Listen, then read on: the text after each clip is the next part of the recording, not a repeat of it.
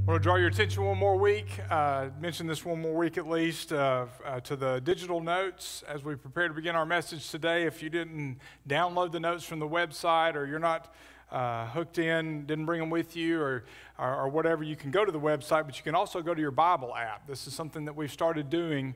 If you have the Bible app on your phone, on your tablet, you can go to the Bible app. If you click on More, and as long as your location services are on, if you click Events, Wall Highway Baptist Church pops up. There's an event going on right now. Did you know that? You're at it. I hope you did. You can click on that event, and the sermon notes for today will pop up.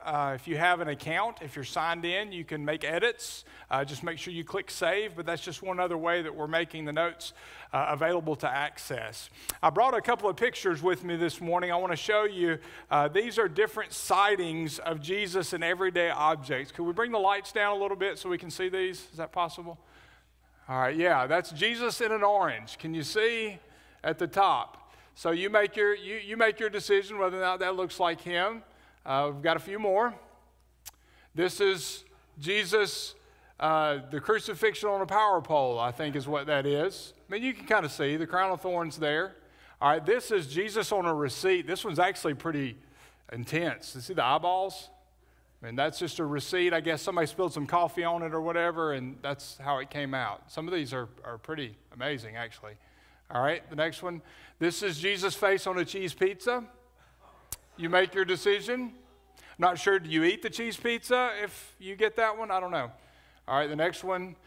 Two different stains mirror each other, and they both look like the face of Jesus. The big one on the right and the one down on the left. It's kind of creepy, isn't it?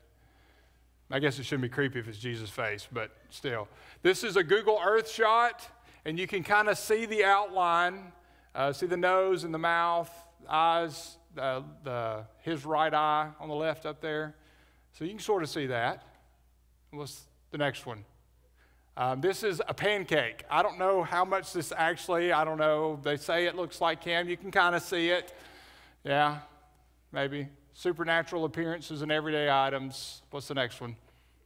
All right, this is a Funyun. Okay.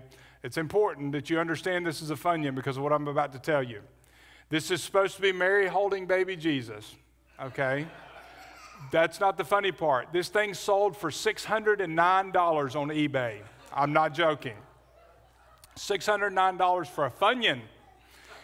All right, so everyday items, and y'all have seen those before, right? I mean, you can go home and Google that, and there's a lot more that I didn't show. So you make your decision. Did any of those look like Jesus? Was he trying to communicate through everyday items? I don't know. That's not the point. The point is, what does it really mean to see Jesus? In Matthew chapter 5, verse 8, we read, Jesus says, "Blessed are the pure in heart, for they shall see Jesus." Blessed are the pure in heart, for they shall see Jesus. And this beatitude is the one that's a little bit of a mystery. It's a little bit hard to understand. What does it really mean to be pure in heart? We know what purity is, but what specifically does it mean to be pure in heart? What does it really mean? What does he mean when he says you will see Jesus? What is he talking about? I mean, if you think about it, we know what it means to be merciful. Whether we practice it or not, we know what mercy is. We know what it means to hunger and thirst for righteousness. We know what it means to hunger and thirst for something, so we can at least understand that. We know what it means to be meek. We can understand what that means. Even if we haven't experienced it ourselves, we know what persecution is, right? Go ahead to the 8th Beatitude. So most of the Beatitudes are pretty self-explanatory. This one is a little bit of a mystery wrapped inside of a riddle, inside of an enigma. I mean, it's kind of a strange Beatitude, and it takes digging a little bit deeper to really understand what Jesus is talking about. What does he mean by seeing God? What does he mean to be pure in heart? While it is difficult to understand, we can understand enough of it to be able to act on it. We can understand a lot more maybe than we think initially. And there's some actions that we should take in order to make sure that we become those who are pure in heart, in order to make sure that we put ourselves in a position to be able to truly see God. So that's what we're going to look at. Remember, the Beatitudes were in this series. They describe the inner qualities of a true disciple. They answer two very important questions for us. What does Jesus want from me? And what does Jesus want for me? What does he expect from me? And what does he want for me? The Beatitudes answer both of those questions. It shows us what it means to be a disciple, to be a follower of Christ, to take on the character of Christ. And in that, he's explaining what he wants for us. He wants us to be meek and humble, to hunger and thirst for righteousness, to be pure in heart. And so this morning, let's look at what it means to be pure in heart and how we can put ourselves in a position to be pure in heart and to be able to see God. The first thing we need to do to be pure in heart, to see God, is we need to desire simplicity. We need to desire simplicity. What do we mean? Well, in biblical times, the heart represented the truest self, the truest person. It was the part of you that feels, that grieves, that has joy. It was the part of you that relates to somebody else. The imagination, where imagination took place. It is where you exercise your freedom to decide, to make choices. That the heart represented all of that. So when we see the heart described, that's what it means here. It's where you decide who you're going to marry. What you're going to do for a living, the decisions that you make every day. It is the sphere where you meet God and decide whether or not to believe in God, to trust in God. And so the heart represented all of those things. Now, when we talk about the heart, when we speak of the heart, we are talking about the seat of the emotions. Phrases like "I love you with all my heart" come from that, right? I mean, so in biblical times, the primary meaning was it's the real you. For us, it's more like the seat of the emotions. It's emotional, and the Bible does talk about it that way. The Bible speaks of the heart that way. Proverbs 4:23, "Guard your heart above all else, for it is the source of life." It's who we are, but it's also our feelings and emotions. So what does it mean, with that understanding, what does it mean to be pure in heart? Well, the Greek word for pure is actually the word that we get our word for catheter from. And you think about nurses, you know what a catheter does. It removes impurities. And so that's the idea, to be pure in heart. The idea is that there are impurities that are removed. And so what was once impure has been made pure by the removing of impurities. That's the idea here. To be pure in heart means that there are contaminations that have been removed from my heart. So a pure heart is one that's been emptied of anything that is unclean or does not belong. So when I say the phrase pure in heart, to be pure in heart, in one sense, Jesus is saying that we need to get rid of everything that contaminates our hearts. And of course, that happens at salvation initially, where we are forgiven of sin. We are justified before God. We are forgiven. The impurities are removed. Matter of fact, we're given a brand new heart in Christ. He creates within us a new heart, a clean heart. So the contaminations are removed. The reality is, the heart is the source of all of our troubles. Look at Jeremiah 17:9. The heart is more deceitful than all else and is desperately sick. And then in Matthew 15:19, Jesus says, "For out of the heart come evil thoughts, murders, adulteries, fornications, thefts, false witnesses, slanders."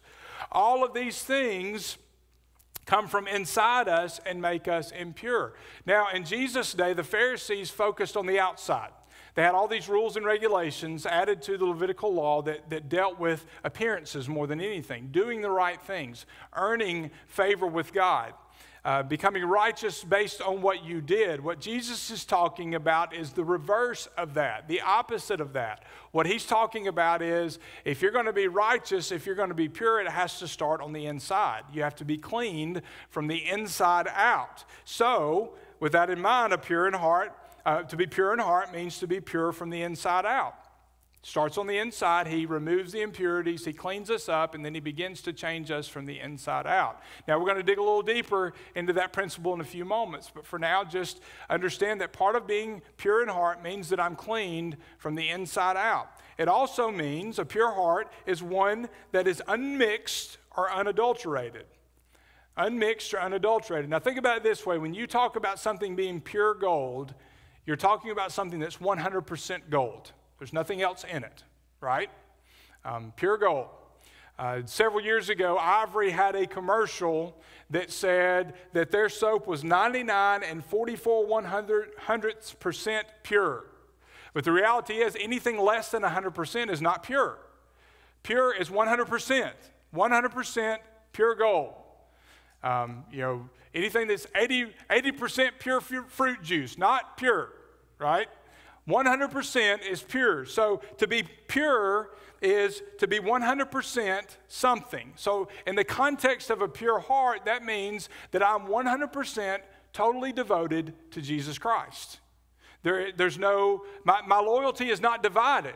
It's not that I serve God on Sunday and then I do whatever else I want to do during the week. Or I'm giving God control of this area of my life, but I'm going to control my family myself.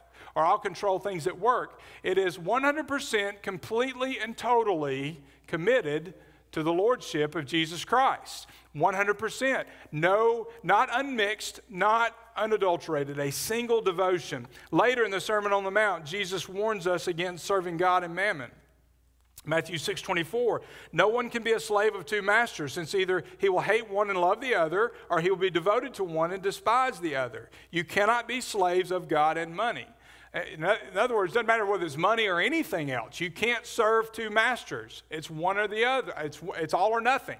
It can't be 50-50, 80-20, whatever. It is a single devotion. So in a sense, being pure in heart means I'm completely and totally devoted to God. A pure heart is also one that is sincere and transparent. It's the real deal. I'm not fake. I'm not putting on airs. I'm not trying to pretend to be holier than I am or to be something that I'm not. I'm real. I'm honest.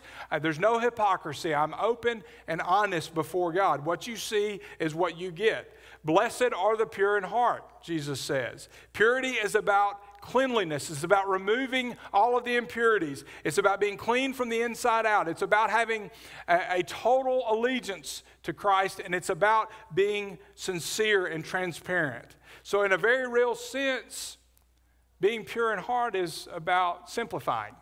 It's about simplicity.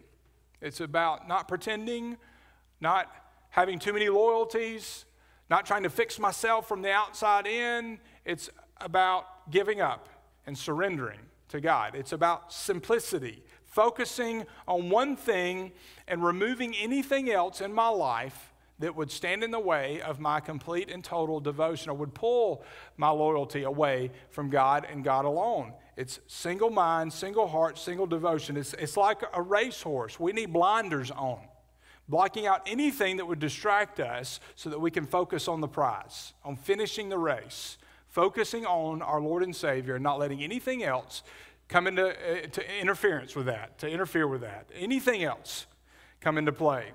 Think about Mary and Martha in Luke chapter 10. Jesus was visiting, and we see a heart that's pure and a heart that's distracted. And Jesus addresses this in Luke chapter 10, verses 41 and 42. The Lord answered her, Martha, Martha. Martha scolds Mary for not helping her prepare a meal. Martha's doing all these things, and the Lord says, Martha, Martha, you are worried and upset about many things. But one thing is necessary. Mary has made the right choice, and it will not be taken away from her. Mary's focused on the right thing. She's focused on the Lord Jesus Christ. If I'm pure in heart, I'm not going to let myself be carved up into 1,000 pieces. I'm not going to let myself be pulled in a million different directions in terms of my devotion and my loyalty. First and foremost, and most importantly, I'm going to be focused on Christ. Everything else in my life will be filtered through that. He will be at the center of my life, and every decision I make, every action I take will be based on His direction, His lordship, His leadership. Even in our world, our scattered brains, there are things that happen that get our complete attention. don't they? Your child screams in the middle of the night, that's the only thing you can think about in that moment. You want to know what's wrong. They get hurt outside on the playground, you're focused. The doctor tells you you may have cancer. You're focused on that and that alone, right? Hopefully that doesn't happen, but things like that in our world. Something drastic happens, and you lose your job. That's all you can think about. Your focus is there. Right? There are things that happen to us all the time that grab our attention. And those temporary things, bad, some of them difficult, yes, not minimizing if you're going through any of those things. But if temporary things can grab our attention like that, how much more should the God of the universe be able to hold our attention? I mean, part of being pure in heart is just focus. Focus is everything in life. Part of being pure in heart is focusing on the one thing that matters, being intensely, singularly focused on the Lord Jesus Christ. Purity of heart is to focus on one thing, but it needs to be the right thing. It can't just be anything. It needs to be the right thing. And that's why, number 2, we need to desire the right things.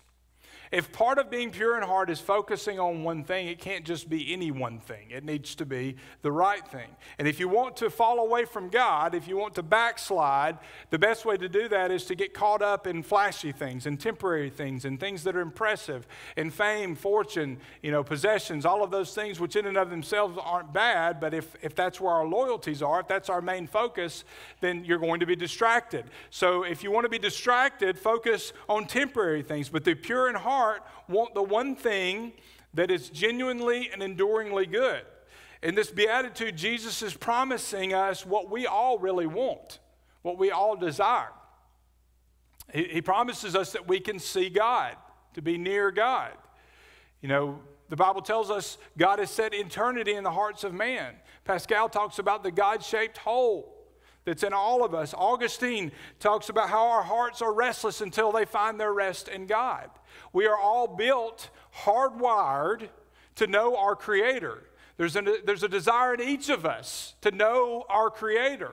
We try to define the Creator in a lot of different ways. We try to fill that void in many different ways. Nature doesn't like a vacuum. It's going to get filled with something if we don't intentionally fill it with God, but the void is there because of sin, because we've been separated from God. And so there's this void, and we want to see God. We want to know God. We want to be known by God. We are hardwired that way. And you don't have to look very hard in our world to find things that interfere with that. Talking about a pure heart, it doesn't take long to find impurities. Turn on the television, watch the news, read the newspaper. Just walk around for a little while and listen to conversations that are going on. Look at the magazines on the rack in the checkout line at the grocery store. I mean, there are impurities everywhere in our language, in our culture. In the movies and TV shows and everything, things that we allow into our homes, there's impurity everywhere. It surrounds us. And part of the lure of it is that impurity seems to pay. I mean, if we look around and we see people in the world that get ahead, it's usually not the meek, right? It's usually not those who put others' needs above themselves. It's not, we wouldn't consider it to be those who are being persecuted for the sake of righteousness. I mean, it's the people that are ruthless, who do whatever it takes to succeed. We see those people with lots of money and lots of fame and lots of fortune. So there's a lure there. There's an idea that if you're willing to bend the rules, if you're willing to cut a few corners to get ahead, you'll reap the benefits. And so part of our problem with this is that what we see in our world seems to contradict what Jesus is teaching. And it does if you measure success on earthly terms, on temporary terms. But look at what the psalmist says in Psalm chapter 73, verses 1 and 2, and verse 14. It says, God is indeed good to Israel, to the pure in heart. But as for me, my feet almost slipped. My steps went astray. And then you jump to 14, he says, I'm afflicted all day long and punished every morning.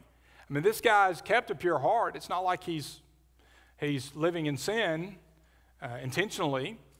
I mean, he's done the right things. He's saying, I've kept a pure heart, But, I mean, he's been faithful, he's been good, he's been all of those things, but he's been rewarded, it appears, with suffering, physical pain, difficulties. That's been his reward.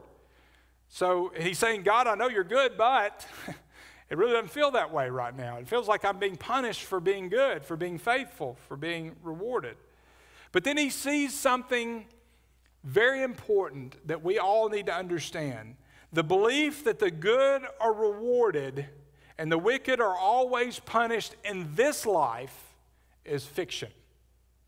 You won't always be rewarded for what you do in this life. And the wicked won't always be punished in this life. One day they will. They'll be held, either they'll come to Christ and be justified as we are, all of us who know Christ, or they'll be punished in eternity. But we've got this idea that, you know, if I come to Christ, everything I do will be just peachy. My life will be in order, and then I'll be rewarded for every good thing I do. But that's not always the case in this life, because if that is the case, then you've got to take off the 8th beatitude. Can't have it, because there's persecution involved. Many times it's the opposite, and that's what the psalmist is saying here. He's saying, I've done good, but I'm suffering. I've been faithful, but I'm suffering.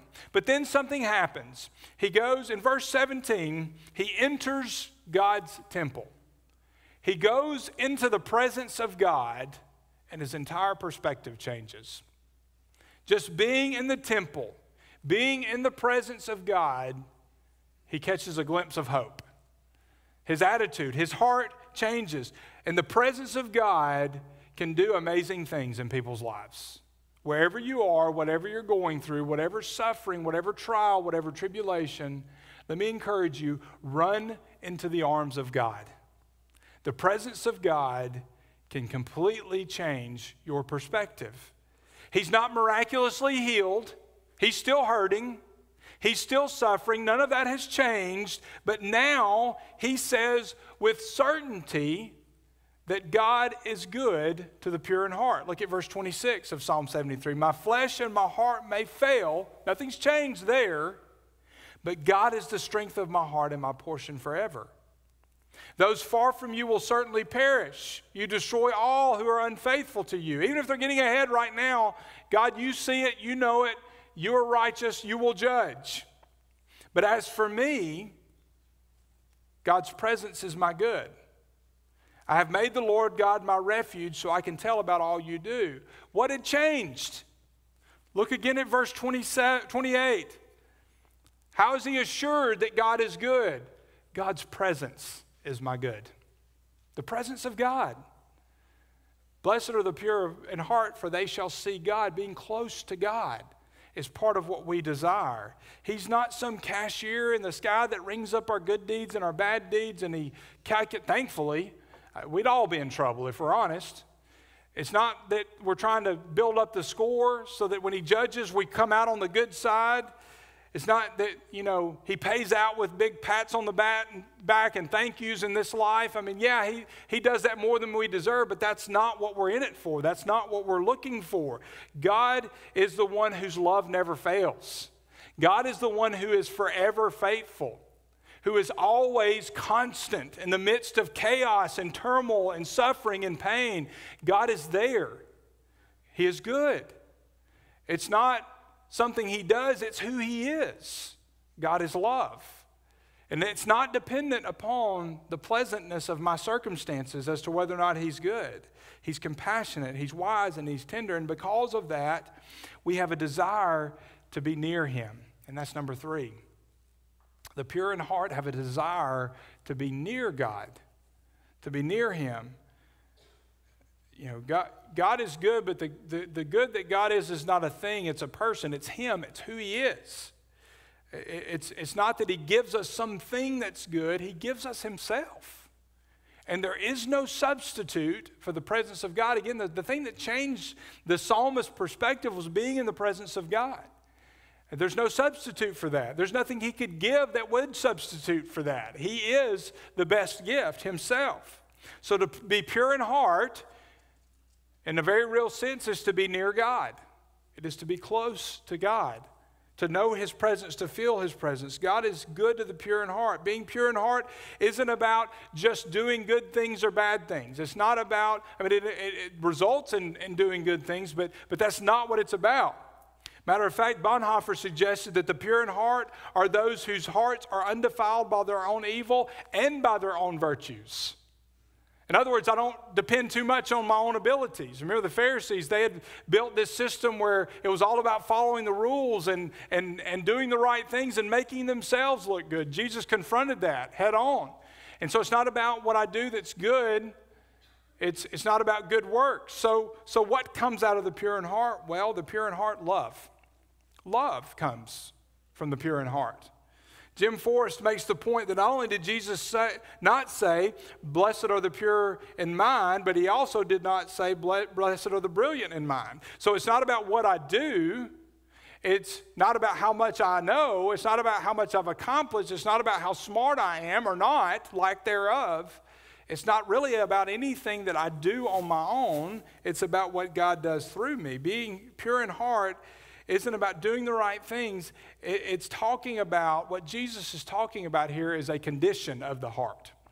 Remember, what was once impure is made pure. He cleans us up, gives us a new heart. He puts His presence in our lives. And what comes from that is the character of Christ. And one of those characteristics is certainly love. So the question for us is, what's the condition of our heart? What's the condition of your heart? My heart. I mean, when someone barks at you, do you just bark right back? You repay evil for evil? If you're offered gossip, do you reject it or do you pass it on?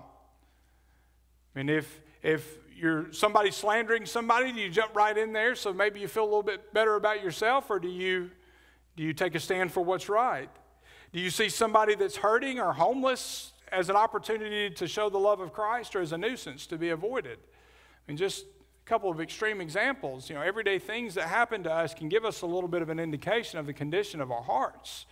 I mean, you know, what's coming out every day as we live our lives. The state of my heart dictates whether I harbor a grudge or give grace, whether I seek self-pity or seek Christ, whether I drink human misery or taste God's mercy. The condition of my heart. We need to pray like David did. Lord, create in me a pure heart, a clean heart, a new heart. But we usually reverse the order. We try to fix the outside first and then hoping that takes care of the inside. I'm officially middle-aged now, I think. Some middle-aged guys have a midlife crisis. Mandy told me I wasn't allowed to have one, so. You know, a guy faces middle age, he's suddenly depressed, and what does he do? Oh, go buy a brand new sports car, right? I should at least get to do that, shouldn't I?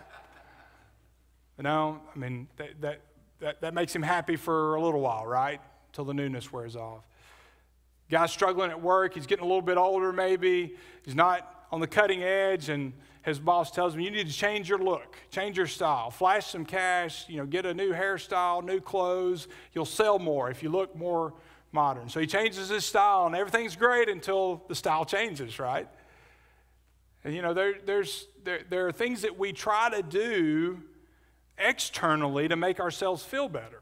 You know, buying something new, doing something, if I can only get that new house, or if I can only meet the right person, or whatever, things that we try to do to fix the brokenness inside. But the reality is, there's only one thing, one person, or one thing that's going to change your life, and that's a brand new heart, and there's only one person that can give it to you, and that's Jesus Christ. He cleans us up from the inside out. Think about it this way. Think about it like this. A lot of us try to fix our lives like this toothpaste too, right? You got toothpaste on the inside, and how do you get it out? Well, you squeeze from the outside, and it comes out. And you keep on, what's eventually going to happen? Waste. Yeah, it is. I'm wasting toothpaste. I'm sorry. So what's going to happen? Eventually, it's empty. You're allowing the world to conform you, or your pressure from the outside, you're changing the outside, and you're affecting the inside, but you end up with emptiness. That's all you end up with. Well, you compare that with a balloon, all right? Next to water, this is my second favorite illustration. Have y'all guessed that? How do you change a balloon? It's from the inside. If I don't pass out, I'm going to blow this balloon up.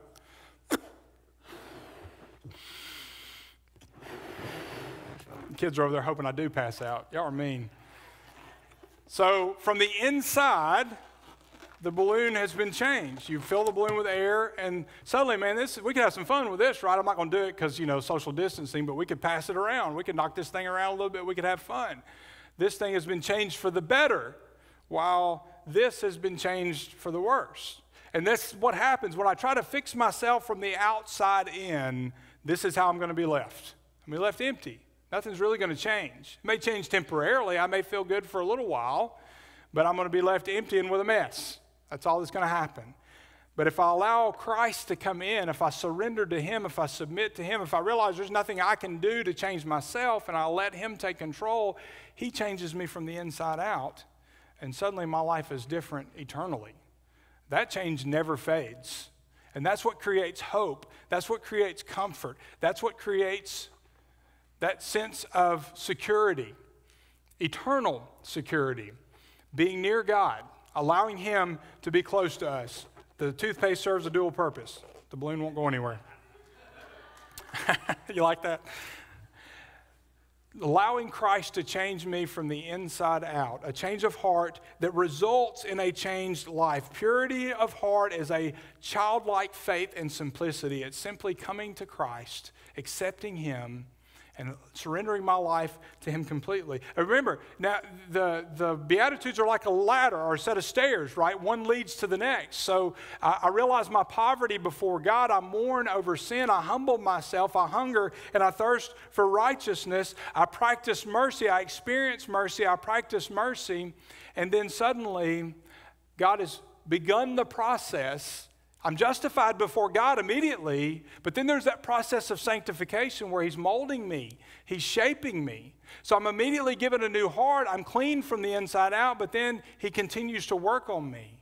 And I become more and more like Him, but it's a process. One leads to the next. I'll never get to this point to where I'm pure in heart if I don't first realize my spiritual poverty before God, that I need those impurities removed. And if I don't humble myself, mourn over sin, and humble myself and surrender to God and accept His mercy, I'll never be pure in heart because I haven't recognized my need for salvation. And God won't force Himself on us. But blessed are those who are pure in heart because they desire one thing. They desire Christ. They simplified their lives. If I have, like Paul, I've known how to live with a lot and a little. If I have it, great. If I don't, it's okay too, because I've got the one thing that matters. I've got Jesus. I've got His presence, and His presence makes all the difference. Blessed are those who have a deep walk with God that allows Him to transform your life from the inside out. If I'm pure in our heart, I will also, number 4, have a desire to see God. I want to be near God, and I want to see God. But then there again, it begs the question, what does it mean to see God? What does He say? Jesus says, blessed are the pure in heart, for they shall see God. But you got to notice the order here, right, with this beatitude. First, pure heart, then you see God. Jesus and sin, God and sin can't coexist, so your heart has to be pure, then you can see God. So it must be the impurities in my life that blind me. If I'm not seeing God, it's because there's impurity, more than likely. There's something that needs to be cleansed. Maybe it's that you need to mourn a little bit. Maybe you need to mourn over your sin, be cleansed from sin. Maybe it's poverty. Nothing clears things up. So, like understanding that nothing I have matters and recognizing my spiritual poverty before God, recognizing that my best efforts are filthy rags in His presence. So maybe it's a little bit of spiritual poverty. Maybe it's fasting. Maybe literally fasting like we did a few weeks ago, or hungering and thirsting for righteousness, which is one of the focuses, one of the purposes of fasting, right? So I'll focus on the Lord, and I'll recognize that I need Him more than food and water itself. So maybe it's spiritual fasting or literal fasting. Maybe if I could simplify my life, if I could get rid of all the distractions and focus on Jesus like we're talking about today, maybe that would clear things up. What is it, if you're having trouble seeing God, what's affecting your vision? What is it that's standing in the way? Because something is. Because Jesus promises if we draw close to him, he will draw close to us. Blessed are the pure in heart. They will see me. They will see God. So if I'm not seeing God, if I'm not experiencing in my life, then something's standing in the way. We need to free it up. We need available space. One thing we need to understand is that no one sees God in his essence. Maybe there's some confusion. You're not going to see God directly in this life. You wouldn't be able to live to tell about it if you did. His glory you would drop dead in his presence. I mean, we see in John 1:18 that no one has seen God at any time. 1 Timothy 6:16 says that God dwells in inapproachable light. Even Moses, who spoke with God face to face, so to speak, in Numbers chapter 12, he never saw God in his essence. He only saw the backside of God, and it nearly killed him. We won't see God directly. The appearances of Jesus in a pancake is not seeing God, all right? We've got depictions of what we think he looks like, but his glory is too much for our minds to comprehend. So we're not going to see him directly. No one can see God directly. In the early years of the space race, a Soviet cosmonaut, when he came back to Earth, he said he looked out of the capsule, and he came back and he said he didn't see God anywhere. He wanted to see God. He said he didn't see God anywhere. And W.A. Criswell said something, it's a pretty quick-witted response. He said, let him step outside his spacesuit for 1 second and he'll see God soon enough. But that's the point, right? We won't see God like that in this life, but we will see him face to face in heaven. And so we're talking about seeing God. Yes, there is a sense where we see him in this life, but it's not directly. We couldn't handle it. I mean, we're too sinful. I mean, we're human beings. We could not handle it. We wouldn't be able to live to tell the story. So how do we see him? It's not seeing him in his essence, not seeing him directly. So we need to understand that there are ways we can see God. So how is that? Well, part of it depends on what we're able to see. What am I looking for? What kind of condition is my heart in? When we went to China, both times I've been to China, I learned a few Chinese words, but, I didn't even attempt to learn to read Chinese. I mean, and when I look at Chinese, I see characters, pictures. But when they look at it, they see words and sentences, and it makes sense to them. Gracie's learning Spanish. Eventually, she'll be able to make sense of that. Someone who doesn't speak Spanish, it doesn't make sense. Someone who doesn't speak English, I'm talking gibberish, right?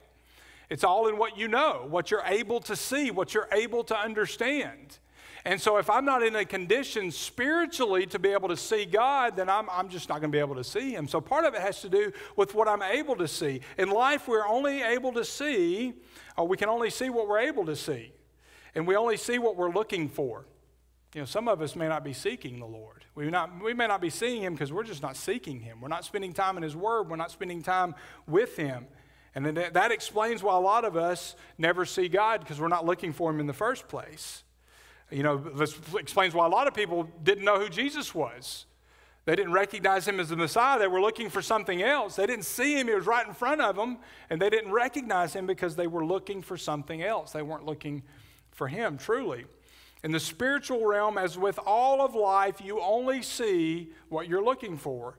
And we know that we will see God in heaven in his essence, but that doesn't mean we can't see him now. So how do we see him? In what ways do we see God? Well, for one thing, we can see God in our neighbor. Matthew chapter 25, Jesus, his last lesson, he told us that we see his face in the eyes of the poor and the hungry and the homeless and the imprisoned. Matthew 25:45, he will answer them, I assure you, whatever you did not do for one of the least of these, you did not do for me either. I mean, if we look, we see him in the needy.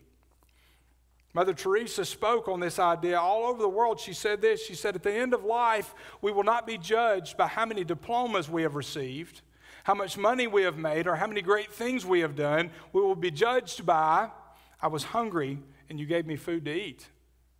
I was naked and you clothed me. I was homeless and you took me in.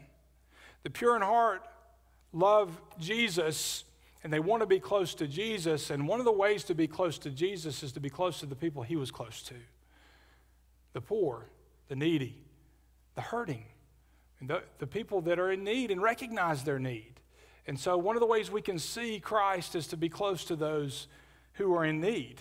Another way we see God in this life is by living the life that he calls us to live, living a life of obedience, pure lives of obedience made possible by the power of the Holy Spirit working in and through us. In Psalm 18, verse 20 through 26, David says, "The Lord rewarded me according to my righteousness. He repaid me according to the cleanness of my hands. For I have kept the ways of the Lord and have not turned from my God to wickedness.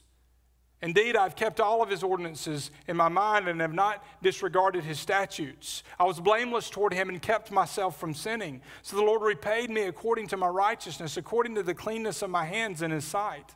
With the faithful you prove yourself faithful, and with the blameless man you prove yourself blameless. With the pure you prove yourself pure, but with the crooked you prove yourself shrewd."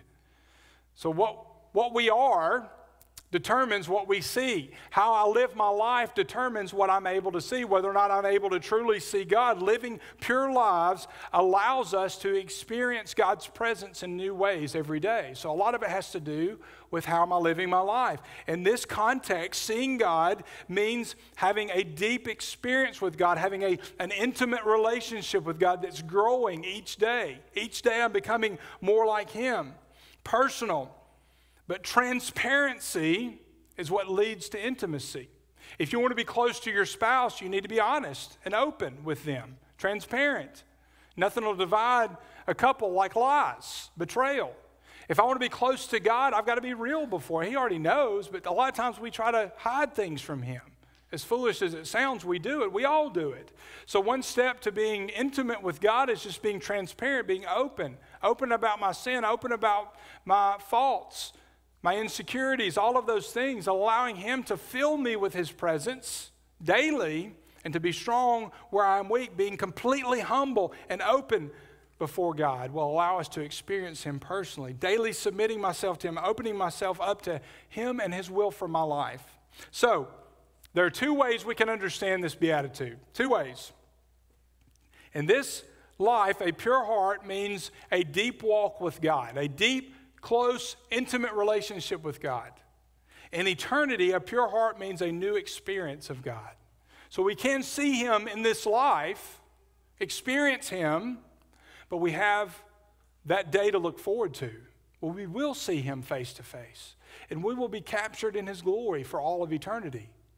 We'll be in his presence, and there will be no sin, nothing keeping us from God at all. Nothing affecting our vision at all. Nothing to distract us. It'll be his presence. And we'll be perfect in his presence. This is what David means in Psalm 24 when he asks, "Who may ascend the mountain of the Lord? Who may stand in his holy place? The one who has clean hands and a pure heart." God cleans us from the inside out. In 1960, President Eisenhower gave the State of the Union address, and he talked about this 11-nation tour that he had previously done in 1959. He spoke about how he would meet with leaders from different countries, and they would talk about how they had taken little excerpts from our Constitution, our Bill of Rights, and used it for their government.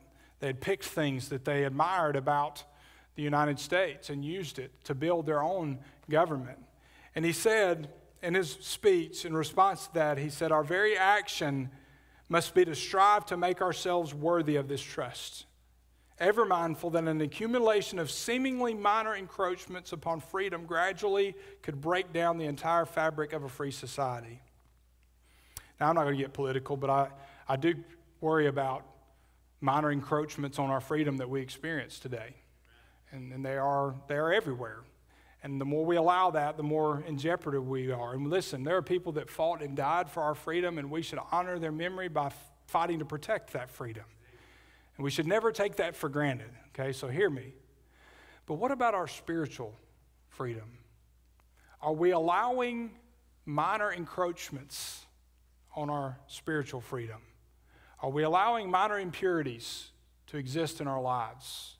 Things that we would consider to be harmless in the grand scheme, but are we allowing, we're okay with that. We'll allow that. Because those little bitty things, like encroachments on freedom in a very real sense, physical sense, spiritually, those little encroachments build up. And if we allow them to go unchecked, before we know it, we can't see God at all.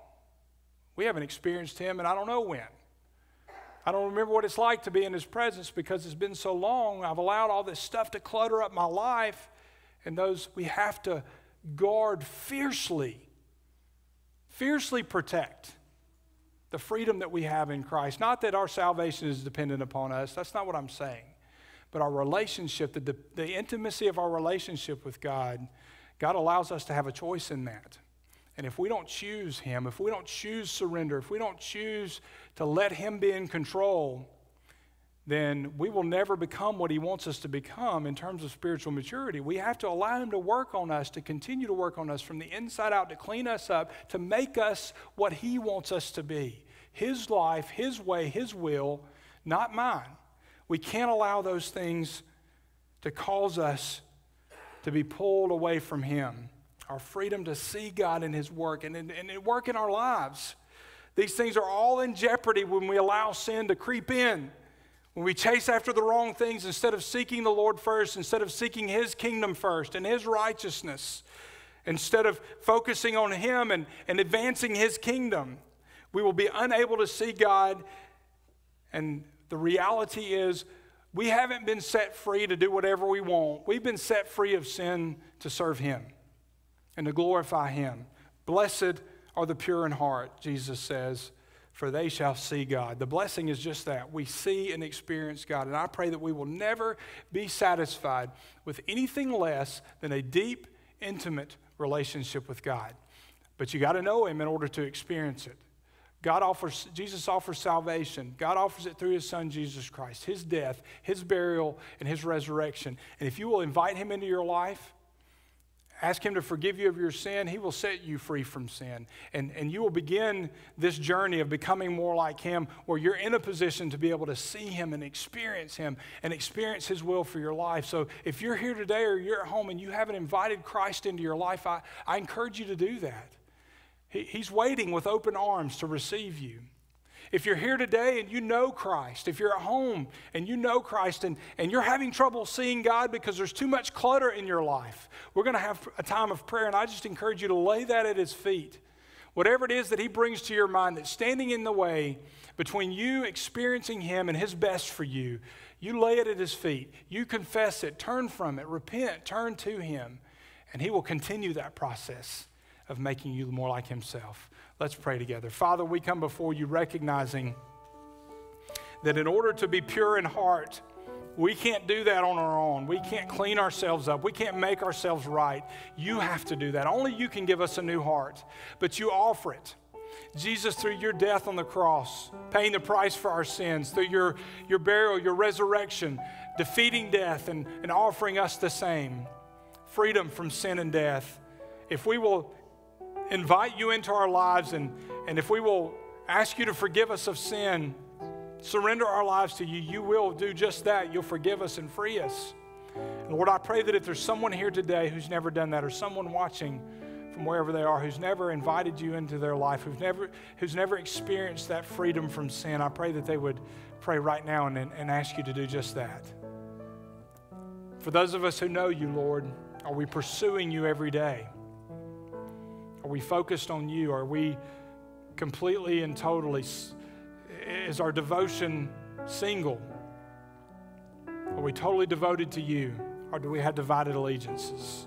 Are we trying to divide our loyalties between you and whatever else in our lives that we think is important? Are we trying to run parts of our lives and then submit to you in other areas of our lives? Lord, you require complete devotion. You require total humility, total submission. You're either Lord of all or not at all. We have to surrender, and I pray that we would do that in this moment. Not just in this moment, each day as we begin the day I pray that we would begin it with surrender and submission to you. And if we do that, if we're committed to you and we focus on you and we follow your will for our lives, if we allow you to lead, God, and direct us and to accomplish your purpose, we will never regret it, because we will truly see you in our lives as we serve others, as we experience your presence. Lord, your presence changes everything. As we experience you in our lives, working through us, doing things that we could never do on our own, as we see you use us to advance your kingdom, even though you don't need us, you use us. As we experience those things, we will never regret surrendering to you. Always looking forward to the day that we will see you face to face. The promise of being in your presence for all of eternity. We work in the present with an eye toward eternity, maintaining that eternal perspective, knowing that one day everything that we're working toward, everything that you're building will be complete. God, we thank you for your promise. We thank you for your presence. And we thank you for being patient with us and continuing to work on us. In Jesus' name we pray. Amen.